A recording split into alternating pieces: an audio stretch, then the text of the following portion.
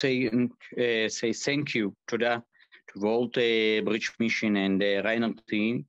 It's very important that you decided to support us in these days, and we all know that our safety and safety of Ukrainian Jews, everything is coming from Almighty, and thank you for helping us to help them and to bring them home, even in the days of war in Ukraine.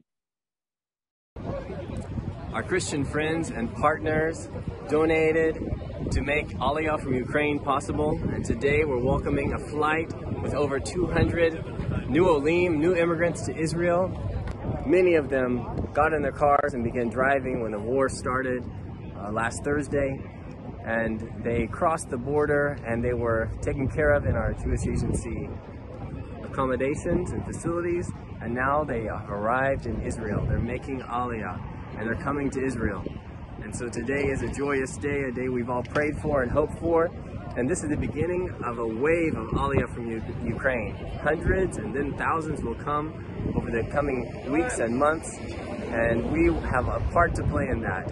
So, as you can see, God is bringing back the Jewish people to the land of Israel from the north, the south, the east, and the west. Today, the north is arriving in Israel, and in a big way. So we have a big part to play. Shalom to all our Christian friends around the world.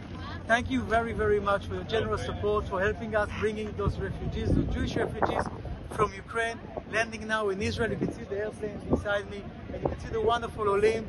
We are actually saving life. And I want to say thank you very much for all of your support from the deepest of my heart. Toda rabba. Russian plane wasn't it, so it was really dangerous, and we had like a real panic. We were in bomb shelter, and from bomb shelter I had to evacuate to Poland. First I evacuated, then my family, and we were separated because they came later. They didn't want first to go, but they saw what war is, so they evacuated to Moldova, and now finally, Bezrat Hashem, we're going to be connected here in Israel.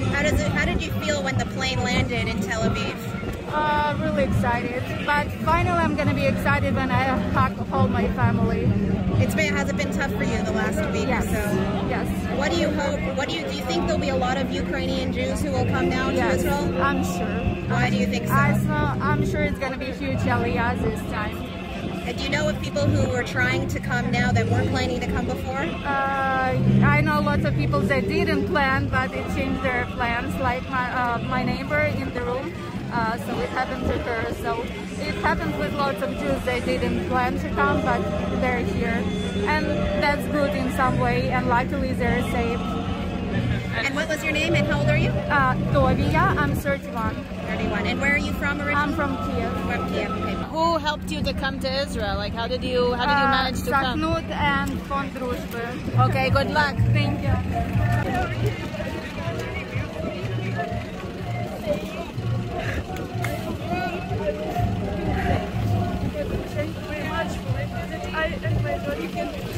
What should people know about what's happening in Ukraine right now?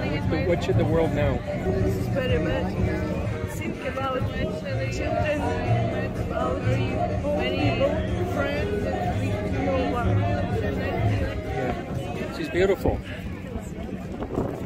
Can you tell me if who helped you come here? My mother and father here.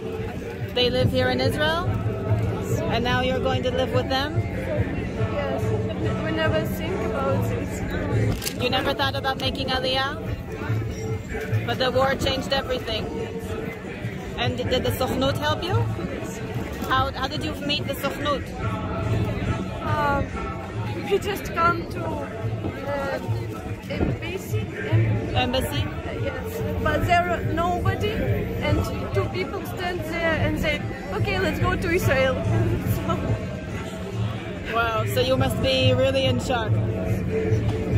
And when they said to you, "Okay, let's go to Israel," how did you feel? Good. I think it's a good idea for my daughter. How old is she? 4. Wow. So your parents must be so happy. So are you happy to be here now? Wow.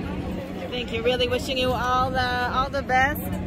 And your daughter's name is? How was the treatment from the Israeli side? Did they help you? How did you feel? It was 3 days from Ukraine to Poland.